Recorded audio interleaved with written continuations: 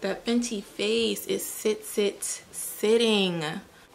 Hey guys, it's Bree. Welcome back to my channel. Yet again, you're back. I'm pumping out content while we're in quarantine. Today, I decided to film a golden hour makeup look, and I figured since we're in quarantine, we're not doing too much. This is a good time to figure out how to get your base makeup done. And this is a good time for me to use all my favorite Fenty products, you know? Because me and Fenty, we're like this. This is the look I came up with. It's cute. If you guys want to see how I achieved this look, make sure you guys keep watching. If you find that you're enjoying the video, don't just keep watching and don't subscribe, okay? Don't do me like that. Hit the subscribe button. Don't play me, don't play you, don't play we. Subscribe. Brows are complete. Face needs to be primed. Y'all know what my favorite primer is. Don't act brand new. If you are brand new, then why haven't you been here? You should have been here a long time ago. But my favorite primer is the Milk Hydro Grip, just like every other YouTuber. For this look, I'm gonna go for that, what look am I doing? What's it called again?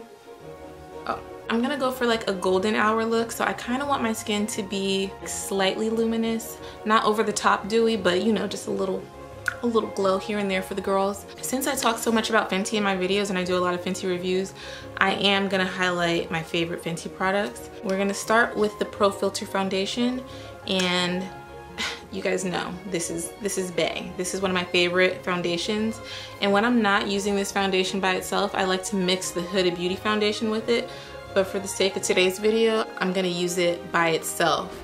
The shade that I have on is 385. I've stated in my previous videos that 385 is not my exact match. I'm really real about Fenty products and how I feel. And I'm not gonna lie to you guys. I feel like Fenty's complexion shades are they're just a little off. Just, you know, here and there. I don't have a perfect shade in this foundation, but it's the formula. It's the formula for me, dog. It's the formula. That's why I love it so much. In this lighting, I probably look pretty decent, but typically I'll do 385 and 390 mixed, and it gives me the perfect amount of warmth. Alright, so the next step. I have been clocked for the under eye area. I have been clocked. One of my subbies told me that my under eyes were clockable. Constructive criticism is always cool. I'm here for it, as long as it's constructive. Okay, so for my under eye area, I am gonna use a shade that's closer to my skin tone before I highlight. I'm gonna use my LA Girl concealer in the shade Fawn because I don't have any more. Usually when I color correct my under eyes, I would use MAC Peach Luster, but I haven't bought it in quite some time. So I don't have that right now. But if you don't have a color corrector, you can always use a concealer that's close to your actual foundation shade just to add more warmth before you go ahead and conceal your under eyes.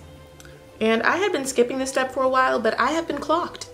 I gotta make sure that I'm actually doing it the right way, because, you know, your girl ain't trying to be clockable over here. That's not what I like. It's not what I want. I don't want the gray cast under my eyes. This should look a lot more even now that I've added that. And now once this is down, now I can go ahead and use my concealer that I would use to highlight under my eyes. And that concealer just so happens to be a Fenty concealer, so shade 370. And I'm gonna add this to the under eye area and everywhere that I want to stand out. So like the center of my forehead, down the nose, right above my lip. And I'm gonna skip the chin for today because I really don't want to highlight that area right now. We're just gonna keep it cute. I'm gonna start by blending my forehead out first.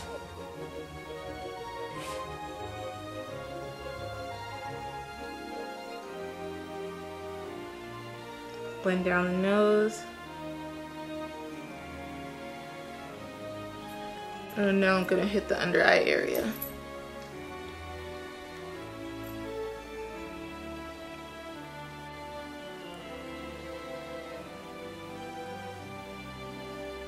So the last area that I'm gonna blend out is right next to my lower lash line because I wanted to give that a chance to dry up a little bit more before I blended it out.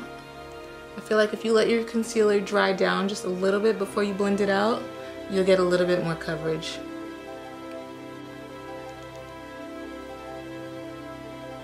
And with the remaining, bruh. Oh, girl, you can't speak.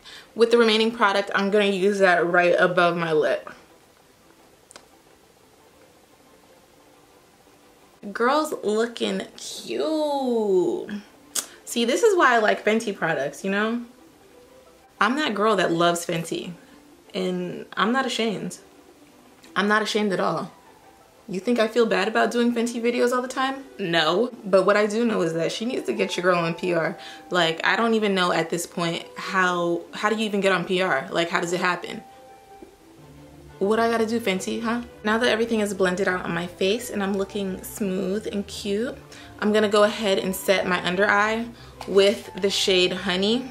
Let's talk about this setting powder. This setting powder is heavy duty, okay? This is not your average setting powder.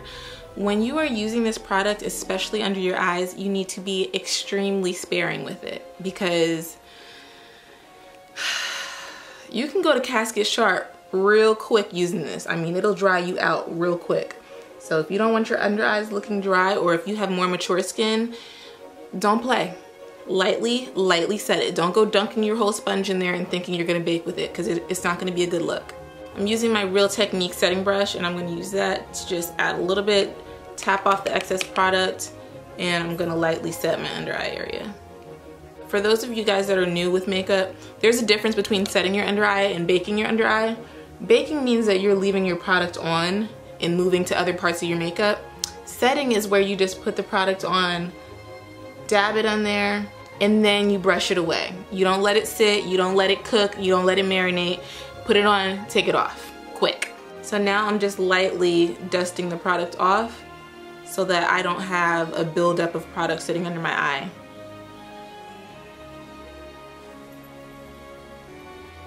I'm also gonna use this where I would typically get smile lines, and I'm just using a really, really light amount of product because I don't wanna overdo it.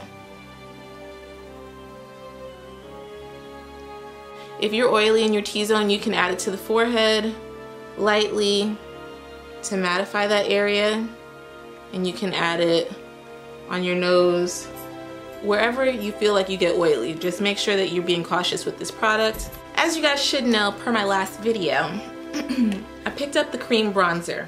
I already have the powder bronzer. Me and her, we're bae. Like, we have a thing going on. It's a love-love relationship, okay? We're here. We're one and the same. I just tried the cream bronzer and it became a little bit of a situation. So if you want to see, you know, the full rundown of what happened, go check the last video where I review all of the cream products. I bought the shade Teddy. Now, usually I use the shade Cocoa Naughty. Teddy was giving your girl olive vibes.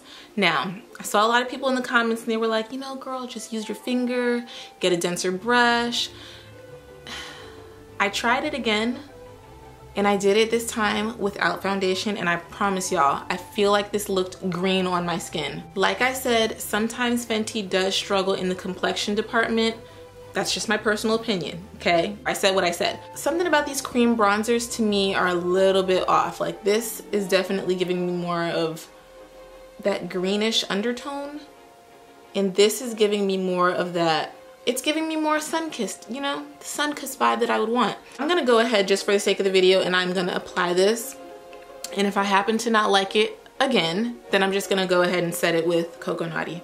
I'm gonna use the same brush that I used the last time. So I want my skin to have that dewy look today. And I'm gonna apply it in the areas that I want my skin to be bronzed. What I didn't tell you guys the very last time that I reviewed it is that I noticed like a little tiny bit of micro shimmer in this, which is pretty. And I can see the micro shimmer on my face, and I guess that's what's giving it that super dewy look. I just had to give this product another shot on camera. And since I'm going for a more dewy golden hour kind of look, I'm gonna want that, you know, that reflection, that sheen, that shine, that glow. I feel like in this lighting you can see it a lot better than in the video that I posted already, so that's a good thing. Also, I looked at the shade Chocolate, and chocolate is way too deep for me as well. So there was no way that I was gonna get away with wearing chocolate. I'm glad I didn't order it because that wouldn't have worked out for me either. That looks to be more like a contour shade than anything. So, you know, it's either gonna be this or it's gonna be something that's a contour shade. And I'd rather just stick with this since I already have it. Before I set my face with Cocoa Naughty, I'm gonna use the blush in the shade Rose Latte. And I told you guys I really do like this blush shade. I think it's super pretty. I'm gonna dab that on the apples of my cheek. And for the application, I'm gonna try to keep this up a little bit higher, closer to my under eye area. I don't wanna pull the blush down. Most of the time when you're flushed, it shows more in this area. I do think this is still a little bit shiny for me personally, so I am gonna lightly set the bronzer with Cocoa Naughty.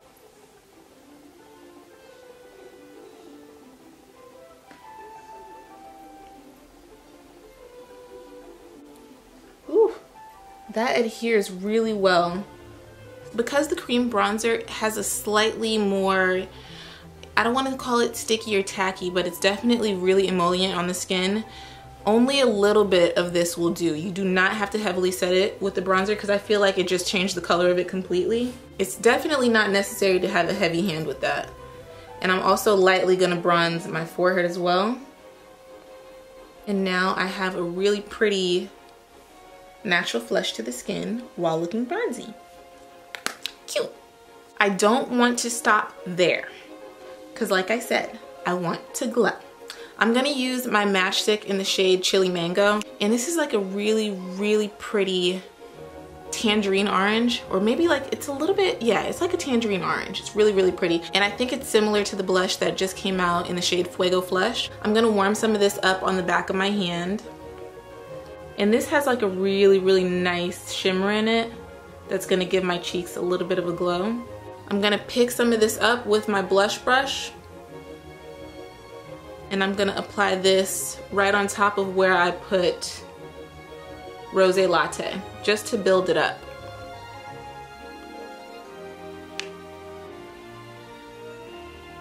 So you guys should be able to tell it's not really changing the shade of blush, but it is adding the gold micro shimmer to my cheeks, and in the sun I feel like it reflects really pretty. Now I'm gonna move on to my contour using Truffle Matchstick. I'm gonna do a very light contour today because I don't want to be, you know, I don't want to be too snatchy because we want this to be a little bit more subtle and subdued, but still slaying your edges, okay?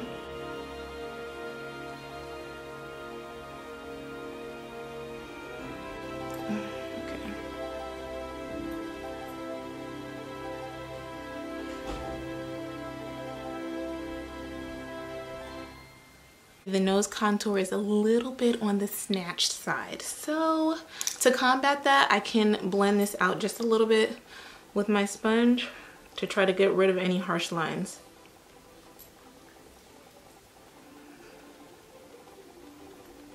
For my eyes, I'm also gonna keep the eyes very simple. I don't have any Fenty eyeshadow palettes. Again, you can check my videos that I already have posted. I did the Snap Shadow review and they were not my cup of tea, sadly. So I'm gonna use Truffle Matchstick yet again. Shout out to Truffle Matchstick for being multi-use. I'm gonna put this on a blending brush and I'm gonna add this into the outer corner of my eye. And I'm just adding a little bit of this to add some depth and dimension so it doesn't look so flat.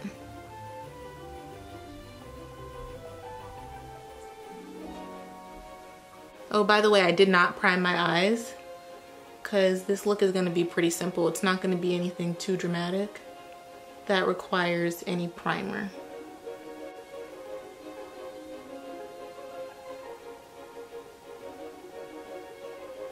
An eye product that I do really like from Fenty is their 2-in-1 liquid eye shimmers. These are actually really good. This is one of their better eye products. I'm going to use the shade Mamacita. I'm not sure if they still have this online. It came out in one of their summer collections. So I'm just gonna add that. And I don't want anything too harsh. So I'm popping this on my inner corner and like halfway down the lid. And then I'm gonna use my finger to dab it and blend it out.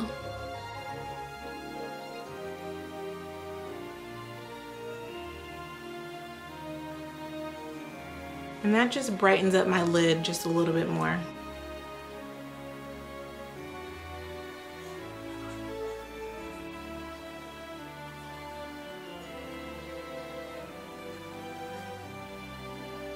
I'm gonna take just a bit of cognac candy and I'm gonna use my finger, add this on the lid right on top of that shimmer shade to add a little bit of glow and sparkle.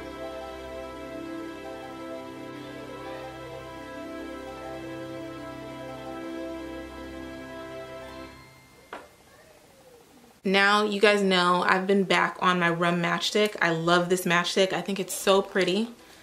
I'm gonna use this on the high points of my face to add even more glow than I already have. And dab that one right here. And I'm gonna just lightly tap that in. And when you're using these over foundation, you wanna stipple the product in so it doesn't disturb anything that's underneath.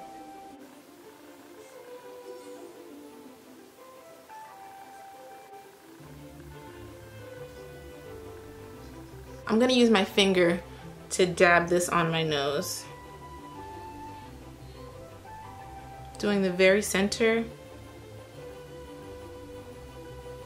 And I'm gonna add a little bit to the tip of my nose. I could stop right here with the cheek glow, but I'm not. We're gonna add cognac candy right on top. I'm gonna use the Fenty highlighter brush. And I'm just gonna pop that in. Golden hour requires golden makeup, and I want my cheeks to look nice and beaming. I want you to be able to see this from a mile away. And I'm thinking that we have reached that point. We have reached the ultimate glow. I'm gonna go ahead and do some mascara. Should I do lashes today? The makeup artist at Fenty wouldn't put lashes on with this look, but I'm not a makeup artist for Fenty. I don't want to forget to set my brows because that is like one of the most important steps to me. This is an e.l.f. brow gel. If Fenty came out with a brow gel, you'd know I'd be on it like in a heartbeat. But they don't have that yet, so I'm using e.l.f. This is a good brow gel and it's only $3, so nothing wrong with this. I just feel like my look is never complete without the gel. Gotta have the gel. Lips are the last step in this makeup look. I have Fussy Gloss Bomb on right now, and I think that this looks cute with this look, but I think I want something a little bit more chocolatey. I want to put on hot chocolate lip gloss. As you guys know, Fenty doesn't have lip liners. That's a little bit problematic for me. It's a little bit of an issue. It's a conflict of interest when I'm trying to do a full face of Fenty. I'm gonna use Truffle.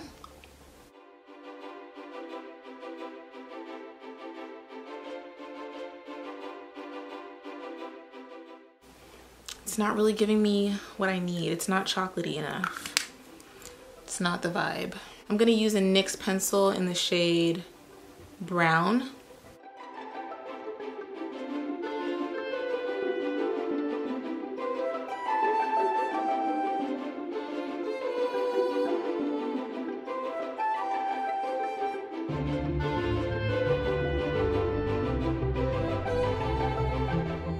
Directly on top of that, I'm gonna use hot chocolate.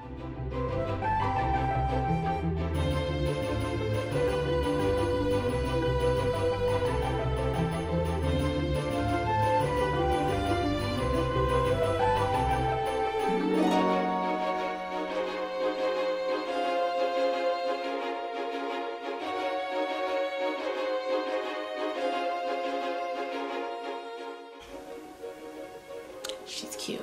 So this is my completed Fenty face.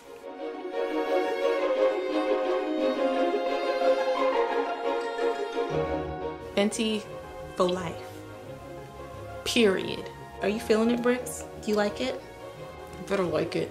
I hope that you guys enjoyed some of the tips and tricks that I showed you today using my favorite brand. And you know, hopefully your girl will get on PR one day, you know? Because that needs to be a thing. And if you guys want that to happen, let's just go ahead and spam Fenty's Instagram. Like, let's go to Instagram and spam. No, I'm just kidding. Well, am I kidding? No, I'm not. Let's do it. I hope you enjoyed the video. Make sure you like, comment, and subscribe if you did. I'll see you guys in the next video.